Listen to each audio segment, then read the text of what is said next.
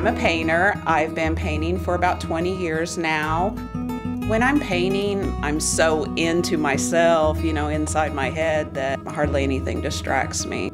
I love to paint birds and just wildlife in general. My dad and I have always been avid bird watchers. Right before he passed away, we were talking about a cedar waxwing, and so that was one of my last bird paintings that I did, was in his honor.